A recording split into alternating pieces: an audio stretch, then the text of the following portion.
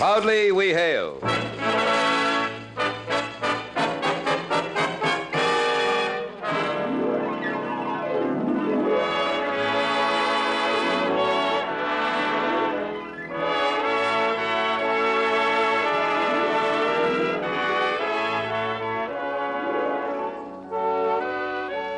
From New York City, where the American stage begins, here is another program with a cast of outstanding players.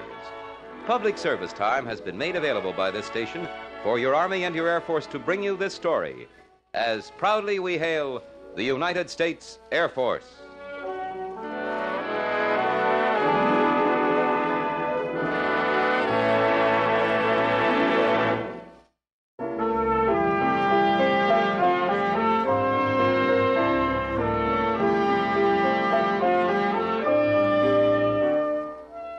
Our story is entitled Triple Threat Team.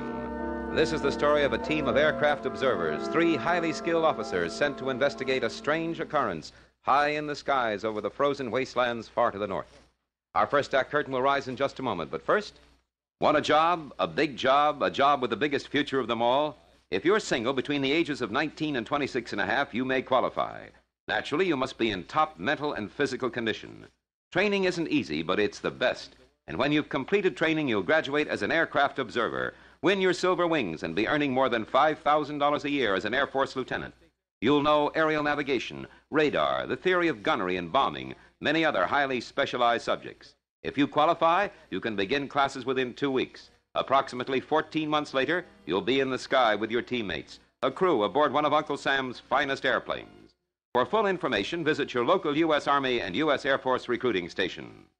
And now your Army and your Air Force present the proudly we hail production, Triple Threat Team.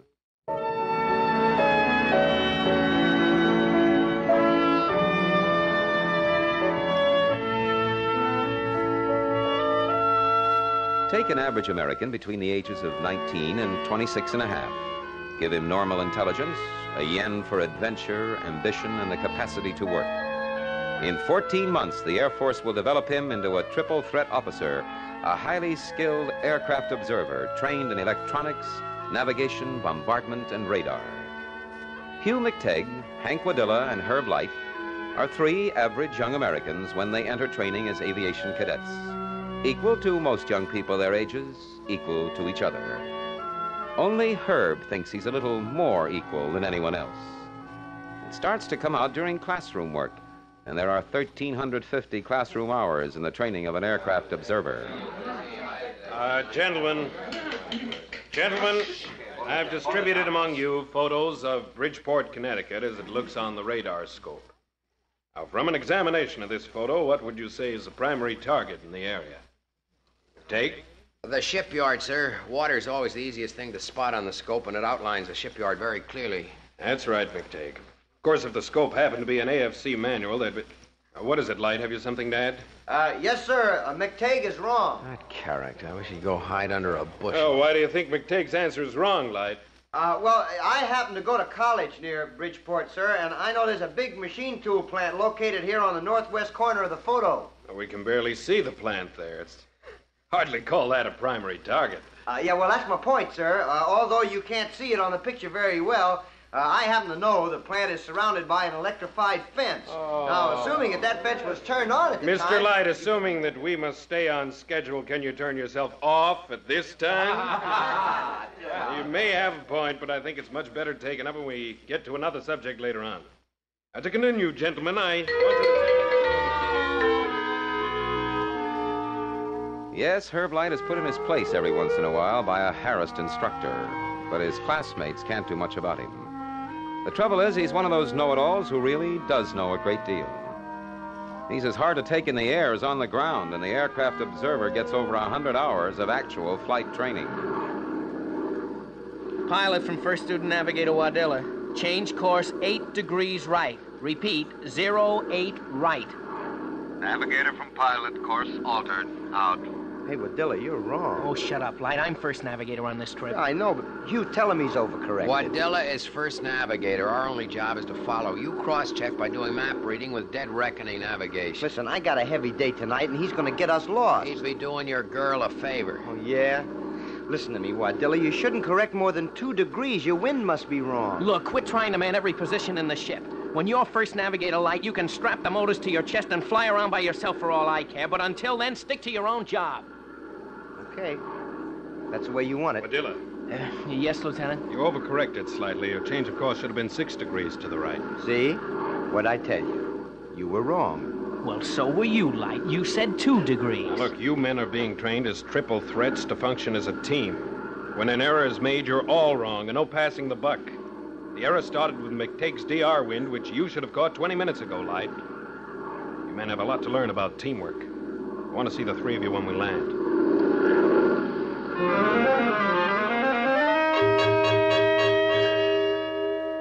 Teamwork, the essence of the Air Force, and nowhere more important than among triple threat aircraft observers. Hank and Hugh learned about it, all about it. So did Herb Light. He could learn anything, but he didn't really believe in it. Even in advanced training, Herb thinks of himself as something apart.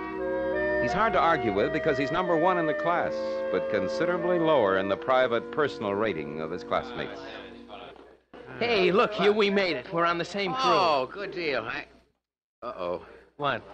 We've also got Light, boy wonder of the airlines. Did I hear my name mentioned? You did, and for once you weren't mentioning it. Well, well, glad to see you boys have been assigned to my team. Your team. Look, get one thing straight, Light, and get it straight now. It isn't your team, it's our team.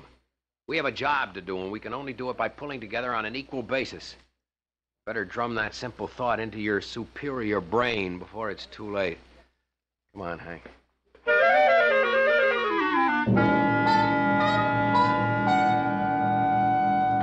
Hey, wake up, Hugh. Wake up, out of the sack. What's the matter? What's up, Light? Star class, get on the ball. Hey, Hank, get up, get up. Oh, man. Go away. Come on, Star class, get on the ball. Star class. Holy cow, it's 3 a.m. Hey, what have they got that planetarium for? You won't have a planetarium in the plane. Come on, let's go. Yeah, wait a second. Let me get my pants on.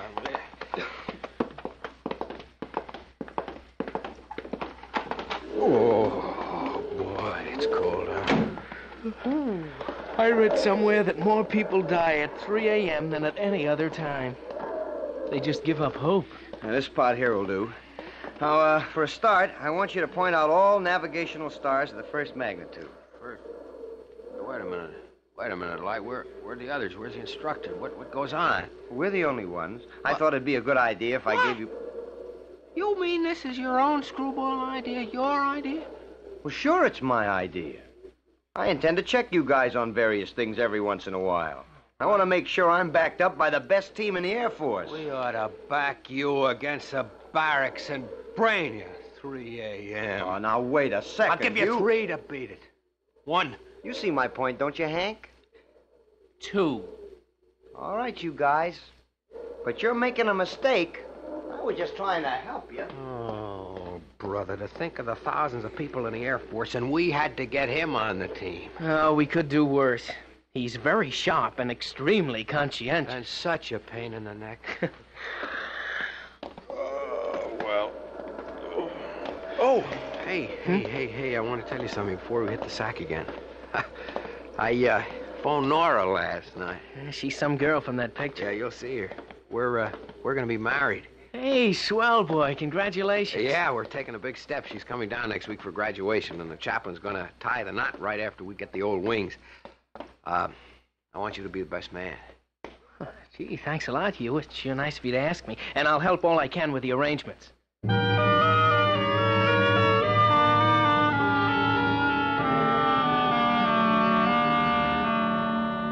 Where the deuce have you been, Hank? What's happened to your arrangements? I've been waiting with the chaplain 30 minutes. He's still waiting. Where's Nora? That's the trouble. I don't know. She was supposed to meet me here in the lobby of the Reddington right after we got our wings. I can't figure out what's keeping her. Oh, what a mess. You and your superstitions. You wouldn't let me see the bride on the day of the wedding. Oh, no, you had to escort her over to the chapel. Now, where is she? Take it easy, boy. Take it easy. Everything will work out. Well, hello, man. Why the worried faces? Go away, Light. We're busy. If it's Nora you're looking for, she's waiting in the lobby of the Stafford for you. The Stafford? Who says so? I do. I took her there. You what? Sure, when I found out the bridal suite was unavailable here, quick like a bunny, I shipped her over to the Stafford. It's a better hotel anyhow. Who gave you permission to stick your nose in my wedding? But I'm the best man. I'm the best man, you knucklehead. You? Hank, don't be silly. Naturally, I'm best man when any member of our team gets married. There isn't time to kill him now, Hank. Nora's waiting. Let's go. Oh,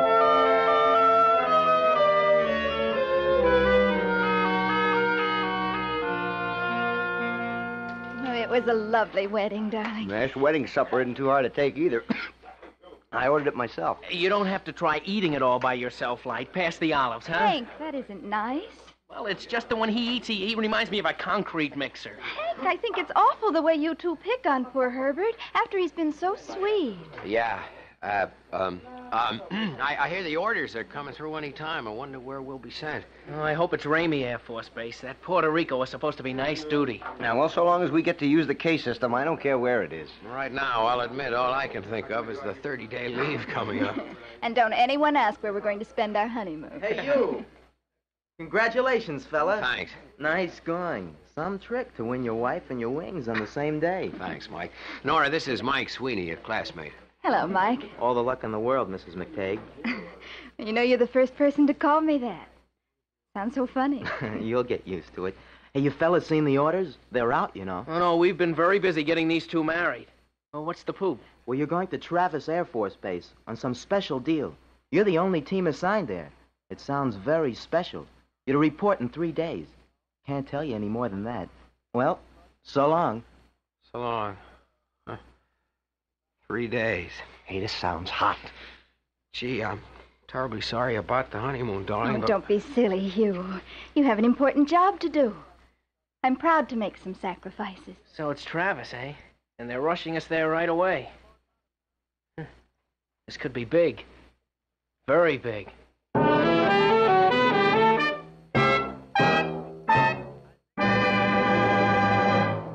You are listening to the Proudly We Hail production Triple Threat Team. We'll return in just a moment for the second act. If you're a young man with ambition to get ahead and you want to get in on the ground floor of something big, then here's your chance. Set your sights on becoming an aircraft observer in the United States Air Force. You must be a single American citizen, between 19 and 26 and a half years old, have had 2 years of college and be otherwise qualified. Then you can join the ranks of some of America's finest young men, the aviation cadets. You'll take advanced courses in electronics and navigation. And when you win your wings as an aircraft observer, you'll be one of the Air Force officers who keep American planes in the air. If you think you can qualify, now's your chance to find out. Get all the details at your local U.S. Army and U.S. Air Force recruiting station. You are listening to Proudly We Hail, and now we present the second act of Triple Threat Team.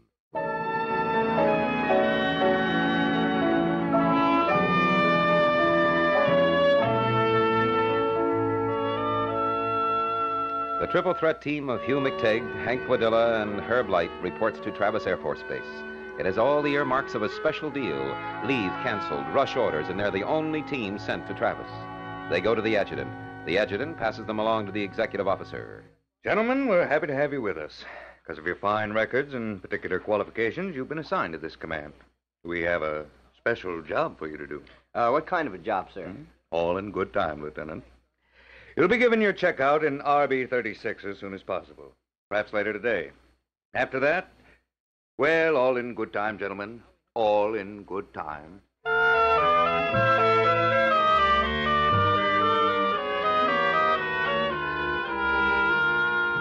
At dawn, 2 days later, they're on their way to the briefing room. Even Herb is strangely quiet as they pass the flight line.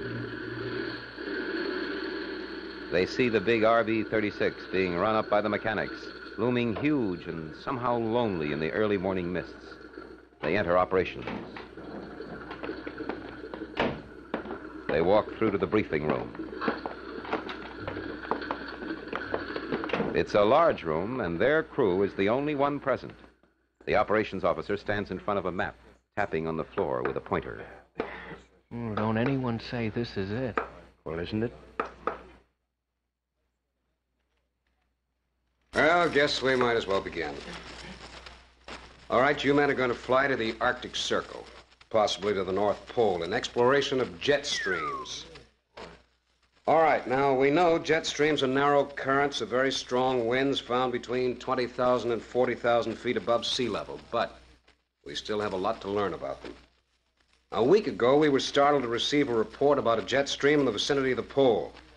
They don't usually wander that far north, we thought. So your job is to locate this jet stream, chart it, and bring back as much information as you can. Now, we've got certain reports for you observers to fill out. Remember, this information is of vital importance to us. Vital in designing safer planes and correlating the upper air chart, well, for many reasons. Jet streams. Ooh, I thought this was going to be something hot. Quiet, Herb. I'm trying to listen. Now, men, you can see on the map here the route we've laid out for you. Travis to Anchorage, Alaska. Now, you should find the stream around 36,000 feet. However, it might blow at an almost vertical angle. That's one of the things you'll have to find out. Now, a word of warning, men. This jet stream is reported to have a speed well in excess of 200 knots. Wow. Uh-huh. Does sound incredible. Captain Stokes, you'll have to keep a particularly close check on fuel consumption. On the way out, you'll be bucking it. Yes, sir. That baby's liable to have us going backwards. Oh, there's one other dangerous element about the stream. Reports indicate a violent turbulence within it. Aircraft in this stream might be susceptible to wallowing, uncontrolled roll, and momentary upsets. So stay in it as long as you can, Stokes, but don't take unnecessary chances. We'll bring back the information. Still bored, Light? Shh. I'm trying to hear the man. After base operations, a weather officer talks about technical data required, and then the executive says a word himself. Finally, briefing is over. Next stop, the equipment room for parachute, Mae West, oxygen mask, and Arctic survival kit. Then out to the plane. Each man takes his position.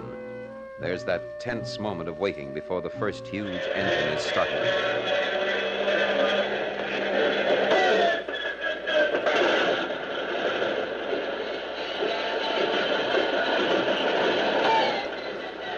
Herb sits at the spacious desktop, the office they call it, and spreads his maps and charts in front of him. He's first navigator, responsible for the final plot from which the plane is directed. Hank sets up the astrocompass in the Astrodome. An ordinary compass is useless in polar regions. Hugh switches on the K-system. K-system is the Air Force's fantastic new development, an electronic computer, radar instrument, and mechanical brain all rolled into one.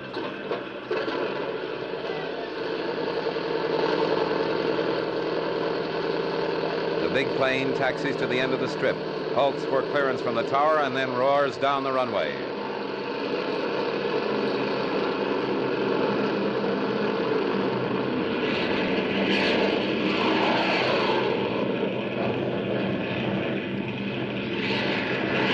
A slight downward pressure in the stomach, and they're airborne. The monster plane lifts with surprising grace. San Francisco dwindles to a dot below and behind them. Ahead, Anchorage, Alaska, 1,786 nautical miles. From Anchorage to the North Pole, 1,706 nautical miles, through some of the worst flying weather in the world. And in between Anchorage and the pole, a ghostly target, which can be neither seen nor heard. A dangerous target, the jet stream. No flak to stop them, no fighters, only the forces of nature at their most violent. The observers bend over their charts and instruments. It's their job to get them there and get them back.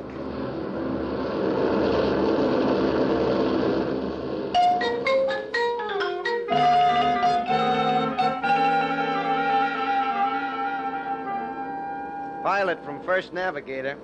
First navigator from pilot. Go ahead. We'll be over Anchorage Tower in 4 minutes, 38 seconds. Splitting it pretty fine, aren't you, boys? You want to bet on 10 seconds either way? Not with a team of triple threats. Can't see a thing. There's a complete undercast. I'll call in if you say so. The leg from Travis to Anchorage is routine, but from Anchorage to the pole, it's polar navigation all the way. I'm switching charts to polar stereographic. Get me a reading on the astrocompass, Hank. I already got one, Herb. 128.5. Will you check it with the sun lines, Hugh? I already did. 128.5 it is. Or do you want us to figure it down to seconds? All crew members from pilot, put on oxygen masks. We are at 20,000 feet and climbing.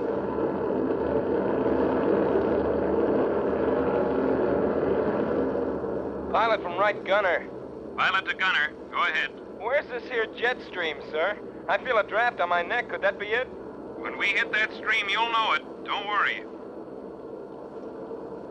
Oxygen masks adjusted. Right. Right. Check.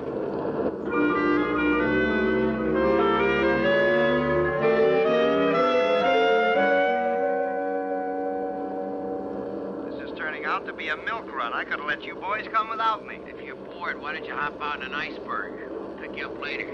Maybe. Hey, Hugh, look here. Do you read what I read? Holy cow, we're drifting 40 degrees. We're in it. Hey, Herb, we're in the stream. Natch with a wind like that. Pilot from Navigator. Go ahead.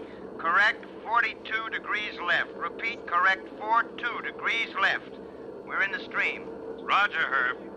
Let me know when you triple threats have all your poop. Can't control rate of climb anymore. I want to get out of this crazy stream before we hit turbulence. It's like a toboggan slide, only uphill. Roger, will do. How we doing, Hank? You got the stream plotted? Stokes wants to get out of the stream.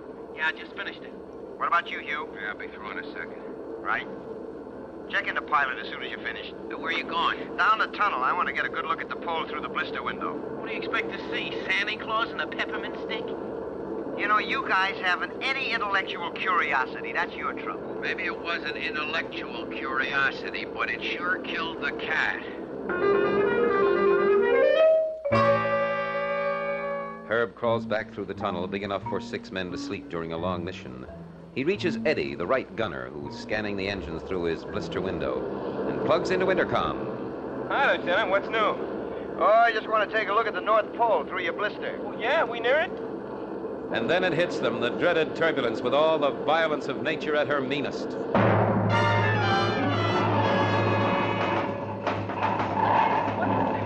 Watch yourself, Lieutenant. Hold on here. No, don't grab that.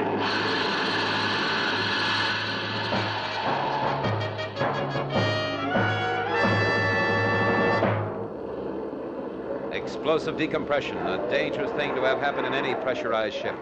Trying to maintain his balance in the violent, jarring turbulence, Herb unwittingly grabbed the release lever on the blister window, which can be used as an escape hatch. The window flies out. Result, explosive decompression as the normal pressure inside the ship explodes into the extremely low pressure on the outside at 38,000 feet. Eddie is half dragged through the window by the suction. Herb dives for him. Hang on, Eddie, hang on. I'll drag you in. Oh, there. Oh, close. Thanks a lot, Lieutenant. You saved my life. You okay, Lieutenant? Lieutenant? Hey, Lieutenant! Lieutenant! Pilot from right gunner. Go ahead. Accident back here. We know. Been calling you. Explosive decompression, SOP complete, all on oxygen. Cabin's even full of mist up here. Anybody hurt? Lieutenant Light, he's unconscious. Put him on pure oxygen. Gotta get out of the stream first. Then we'll send someone back to help. Wrenching the big ship around like a fighter, pilot and co-pilot finally manage to evade the jet stream. It takes the strength of 2 athletic men to apply the controls against the vicious air currents. As soon as the ship levels out, free of the stream, Hank goes back to see Herb. Eddie has him wrapped in the casualty bag. They carry Herb forward where the ride is smoother. First navigator from pilot. Pilot from First Navigator, McTagg speaking. How bad is Light? Can't tell much. It looks like his back, but we better get him to a hospital fast. What's the nearest emergency field that can take 36s? Ilson at Fairbanks and has a base hospital. Grid heading 326 degrees. Repeat, 326 degrees. ETA 1827. Roger. Yeah, here it is, Hugh. But look, I got a better idea. Let me show you.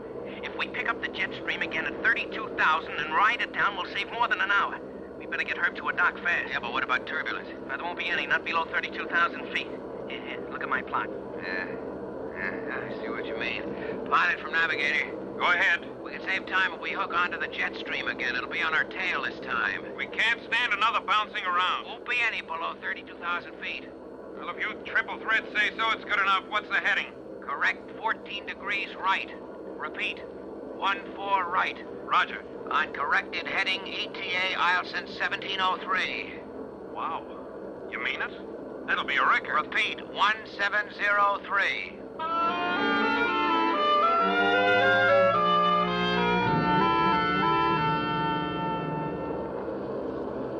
Ilson Tower. This is Air Force 7149. Injured man on board. Request immediate landing. Air Force 7149, clear to enter traffic pattern. Landing runway 2. Ambulance standing by. Roger, Tower, and out.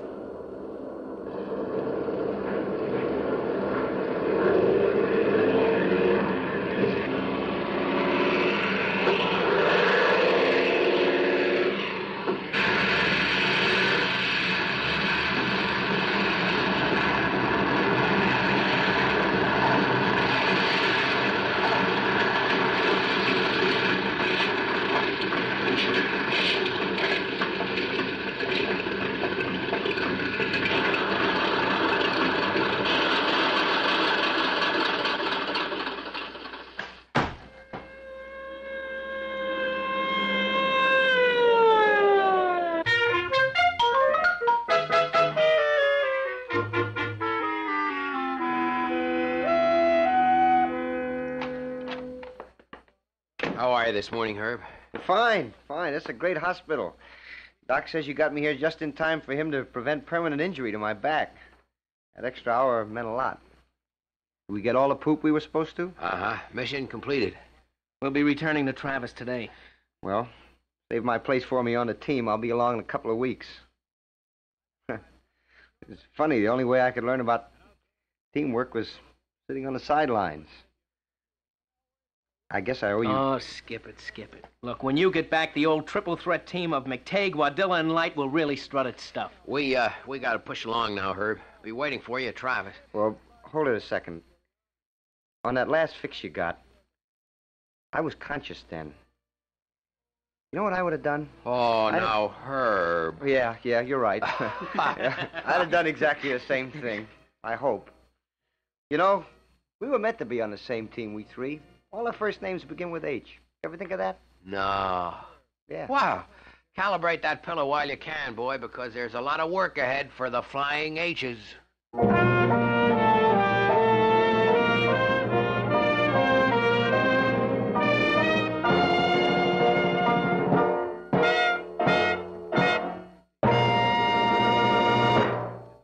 Here's a message from your United States Air Force to you.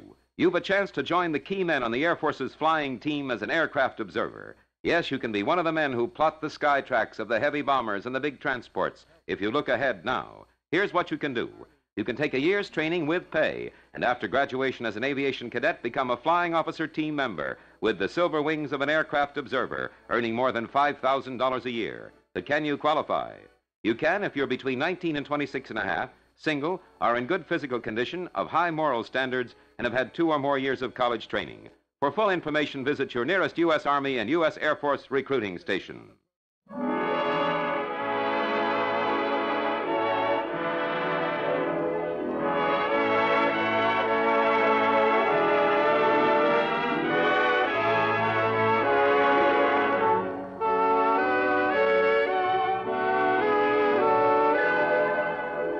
This has been another program on Proudly We Hail, presented transcribed in cooperation with this station. Proudly We Hail is produced by the Recruiting Publicity Center for the United States Army and United States Air Force Recruiting Service. This is Kenneth Banghart speaking and inviting you to tune in the same station next week for another interesting story on Proudly We Hail.